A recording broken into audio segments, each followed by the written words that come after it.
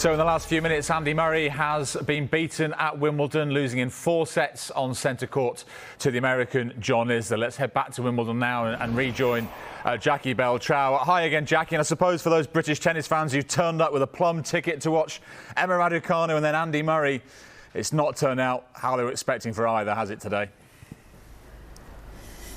No, it was a disastrous day for the British fans on centre court, and the Andy Murray match, they had such high hopes for that after Emma went out just before him. But this match was always going to be a case of whose serve is going to crack first, and the chances were it wasn't going to be John Isner's if he was firing today, and he certainly did that. In this match, he fired down 36 aces, the 37-year-old, so Andy Murray always up against it.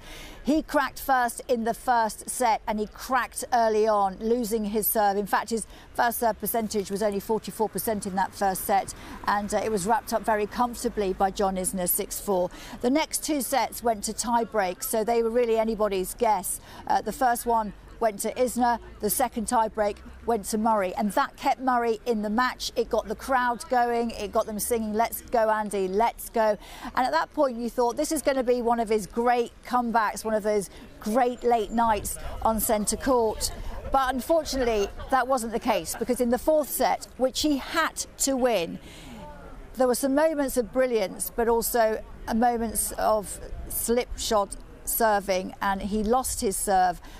Too little, too late for him. At 6 games gone, he had to do something really special. It was almost like a miracle was required, and it didn't materialise because Isner did not put a foot wrong after that. He had the break, he had the bit between his teeth, and he wrapped up the match by 6 games to 4. It's his first win over Murray in 9 attempts, the 37-year-old, and he is going to be celebrating getting into the 3rd round tonight. Nobody wanted Murray at this stage of the competition, but John Isner was pretty much faultless on his serve today, and because his serve is so difficult to break down, Murray had to match him. He almost did, but he didn't, and he is the one going home. I mean, Andy Murray, Jackie, obviously at a contrasting stage of his career compared to Emma Raducanu. He's provided British fans with some great memories at Wimbledon with the 2 wins and much more drama as well. But he's 35 years old now. He's had such a tough time of it with injuries. In that news conference coming up shortly, do you think he'll be asked questions about what this means for his future and whether we'll see him again at Wimbledon? Oh yeah, 100%. He's going to be asked those questions, whether he can manage it again. I don't think he will commit to anything tonight, especially so soon after a match like that. I don't think now is the time. He also has the US Open coming up, and that is his favourite event. Apart from Wimbledon, that is his favourite event in the whole year, and obviously it's an event that he's won before as well.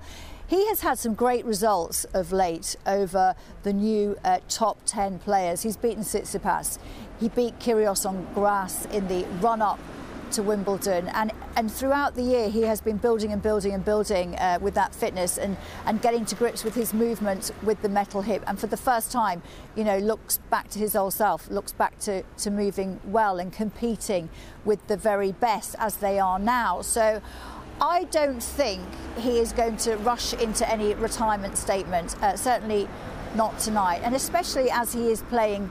You know, he's playing pretty well. It's not like he's been completely outclassed. That match was really tight. There was 2 mistakes made in that match, and he made them, and he ended up losing the entire thing. So that's very small margins. So I don't think you can say that just because he's 35, it's time to hang up his racket just yet. I could be proved completely wrong, of course. When he goes into his press conference, he could be so gutted he could say, "That's it, I'm done." It is his worst ever result, though, at Wimbledon. He has never gone out this early before, but you have to say he did give it his absolute best tonight, and it simply wasn't good enough. He might be kicking himself because of that first set. If he hadn't made that mistake earlier on his serve, if his serve had been better, who knows what story we would be telling tonight. But it's a shame. He ran out of time, and with John Isner, you can't allow yourself to do that. You have got to stay with him for the entirety of the match, or you are gone, and he is gone. On an up note, they did suspend Heather Watson's match due to the darkness, but she was well in control of that match, so she has got 1 foot in the third round. And Cam Norrie also had an absolute battle today, 5 sets, and he is also into the third round with other Brits to come tomorrow. So it's not the end of the road for the British tennis players, but it is the end of the road for Britain's most celebrated 2 tennis players. But thank you for finishing on a positive note anyway. Jackie, thanks for now.